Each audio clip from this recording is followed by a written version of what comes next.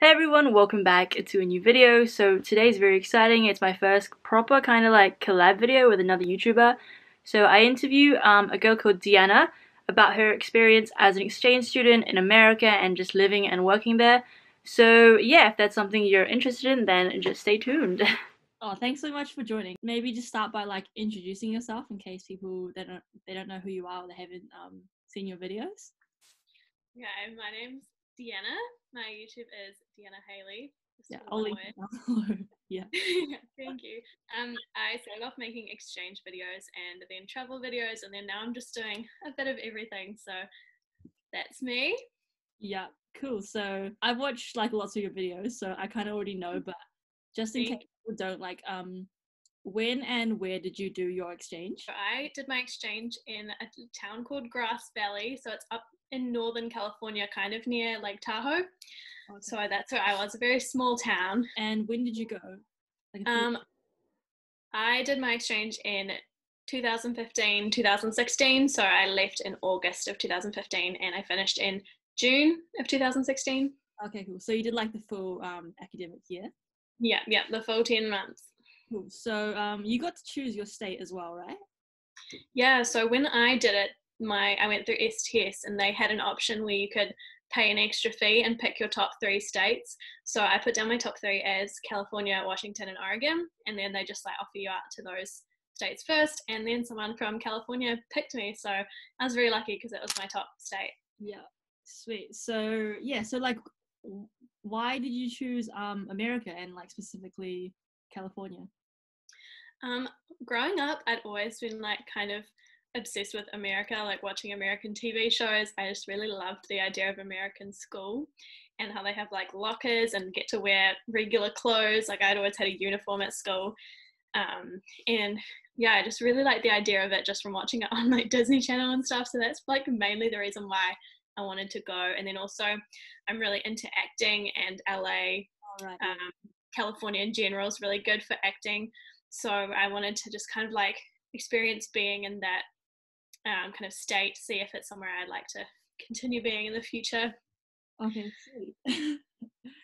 Cool. So yeah, like so coming off that, I guess. So what was school like in America? Like, is it kind of like the movies or?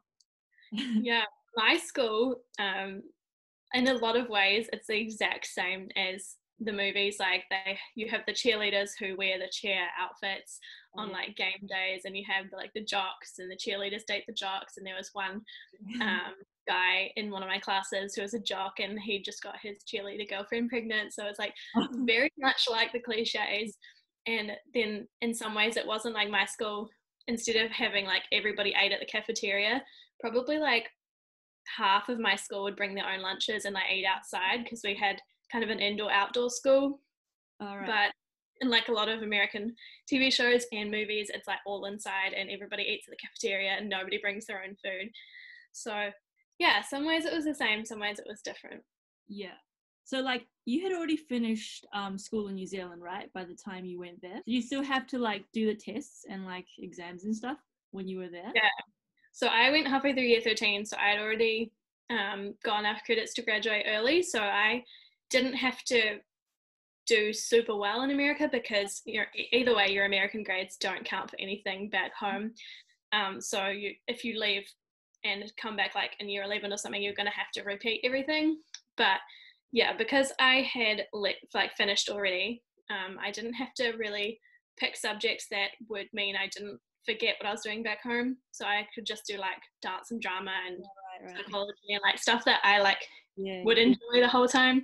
Yeah, so I didn't have to worry about doing like maths and English and stuff.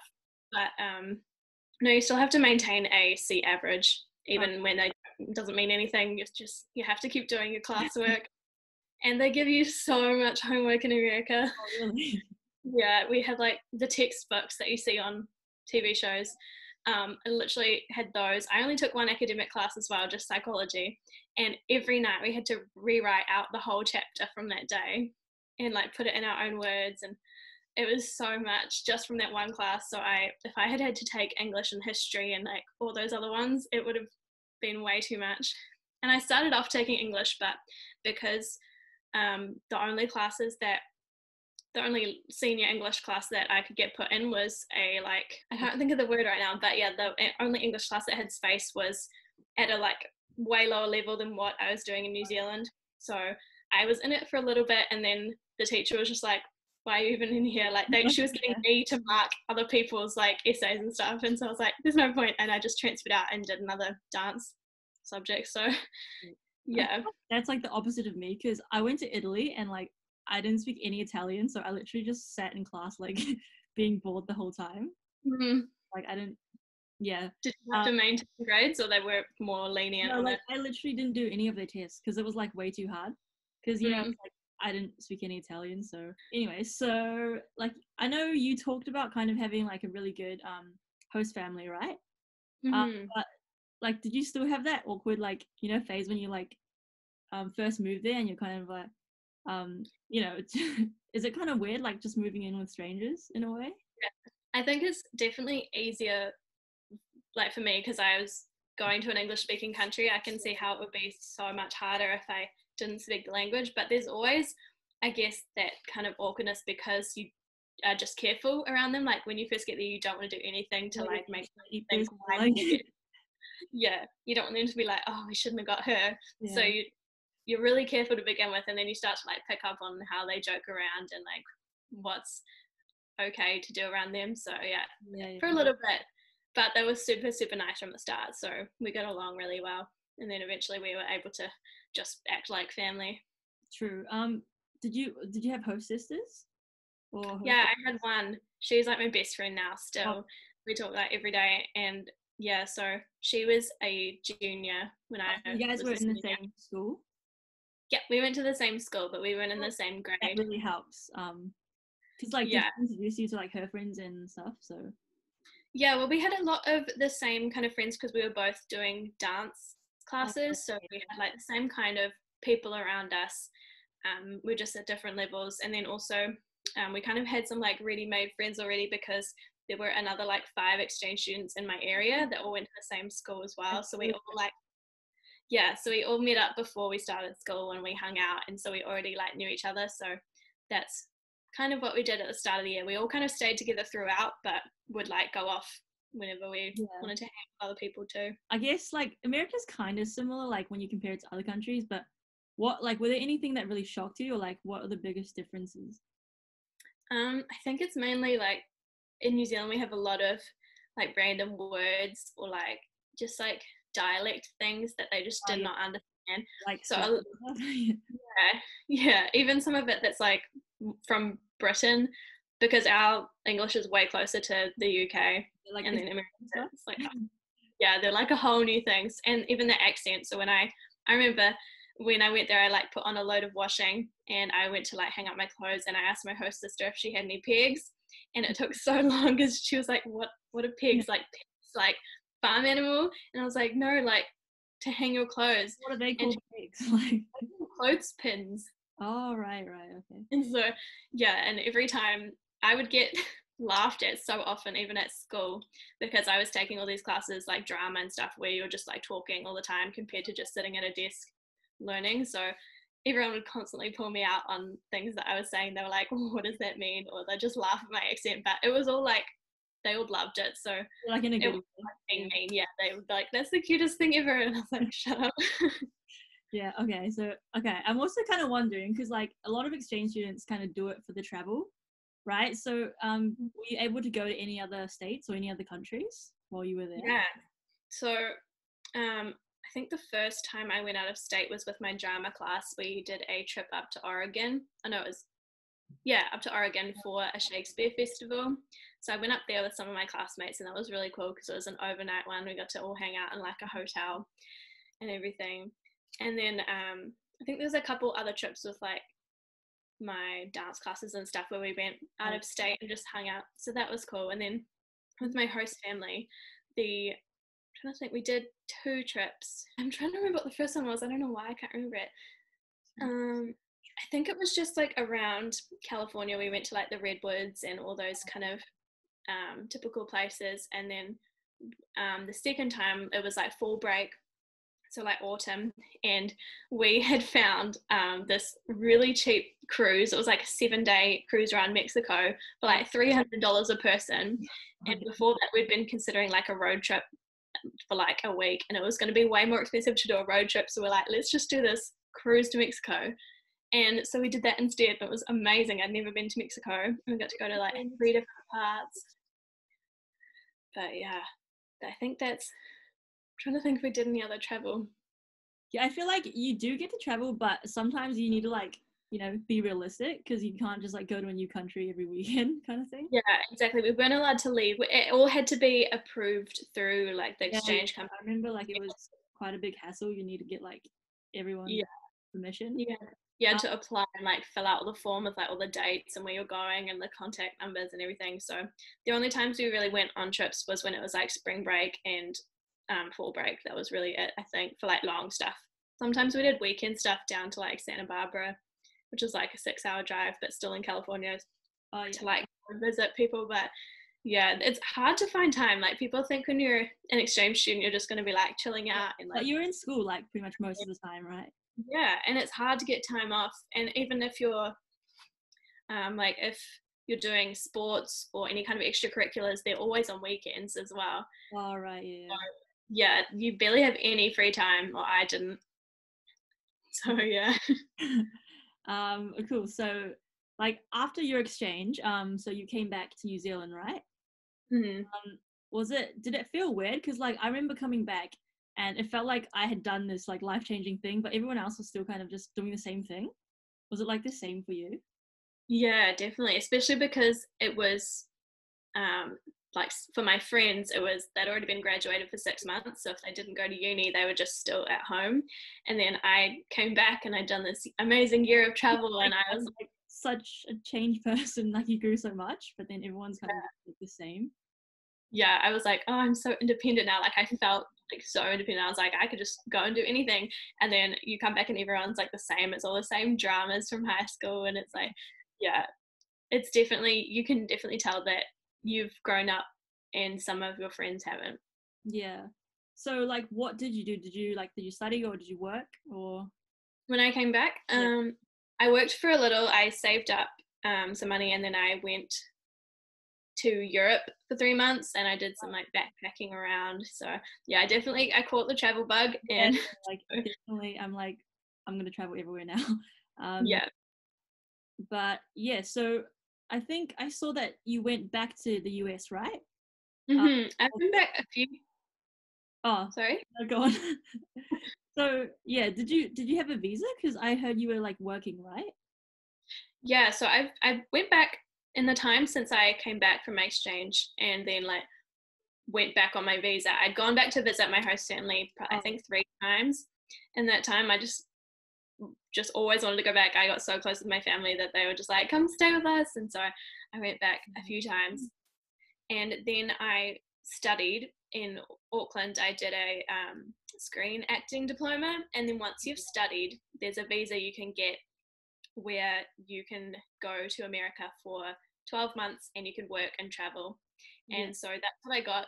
I found out after I studied that I was able to do it, and I was so happy because I'd always thought there was no way to get a visa to work in America. Yeah, like moving to America is like really hard compared to other. Yeah, it's like impossible unless you have blood relatives or like an exceptional talent that they can give you a work visa for. But yeah, if you have just finished study, you have to be within a year of finishing your diploma or degree. Okay. And then you can get this visa to go study for a year.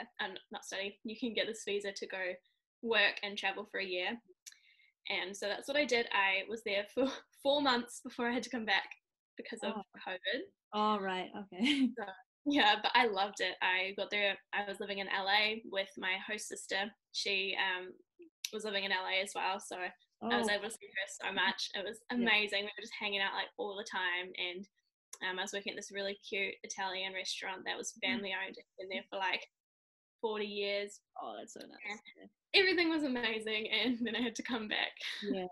So were you a waitress? Yeah, I was a bartender and a waitress. Oh, okay. So can you like help me answer this question? Because like I'm kind of afraid when I go to the US. Like when do you Like, how do you know how much to tip? Like, is there just like a flat rate, or does it depend on like? Well, usually, you always tip someone who serves you directly. Like, you wouldn't just tip someone who, like, you go into a cafe and you like buy a bagel. You wouldn't really tip them. You can, but you don't really need to because they've not really been serving you for very long. But if somebody makes you a coffee, or if you're sitting down at a table and they're serving you, or if they're providing a service like your appointments or like beauty services, all that sort of thing, those are the people that you would tip. And usually it's, people say between 10 and 20%, but if you tip 10%, that sends a message to the waitress that they're shit and you didn't like their service. If you tip 15, people are still like, oh, okay, that's a bit. And so generally you want to tip 20% unless you didn't like them. Yeah. So is it like everyone uses cash there, or? No, you can tip on cards. So you'll what they do in America is once you've like finished, the waitress will come over and you'll ask for the bill, and she will bring you an itemized bill, and then you'll look at it, and then you hand her your card and she'll take it back and run it, and then she'll bring it back to you in like a book, and it'll have these receipts and it has the total, and then you write in your tip, and then you write the new total and you sign it, and so then they can like enter it into the system. So then that's how you get tips. And then at the end of the night, the server will like have all her receipts, add them all up, and then get that cash out of the till. Oh, right. Okay, cool. Yeah. I'm just really curious. You can leave cash there as well. How did you find your job? Was it just kind of the same thing? Like, here, you just apply to different places? Yeah, I just applied online with like Indeed, I think, and Seek. Those are the two sites I used, I think. Oh, right. Cool. Yeah. Well, that's pretty much it. I guess just to wrap up, like, do you have any final advice for exchange students or people that are wanting to go to like the US specifically? I would say definitely do a ton of research, because there's like a lot of stuff that I found out like along the way from my experience or friends of mine, that if you do a lot of research, it is so much easier. Things like I recommend going through a company who doesn't pay the host families, because if the host families get paid, just are in it for the money and don't give a shit about you. So if you're going with someone who doesn't get paid, you know that they really want you there. Yeah, because they're not getting any money, so they. Yeah, definitely. What else did I say? Do you have anything like that you would say that you should bring to America, or that you shouldn't bring? I would say prescriptions, bring enough for the whole year, because it's, if you have to go to the doctor in America, it's like $200. I'm not even sure what the medical insurance you get covers, because I never went to the doctor or anything. But I know that when I was on my work visa, it's really hard to get prescriptions for just everyday stuff. My insurance didn't cover prescriptions for stuff like birth control and just like regular stuff like that. You had to pay for it yourself, and then it's like $50 a month. So what I did was I went to my doctor and I asked for a 6-month or 12 month supply. Yeah, so definitely do that with medications, because the US is really bad for medical. Yeah, like not the greatest things. So anything else that I brought? I don't think there was anything.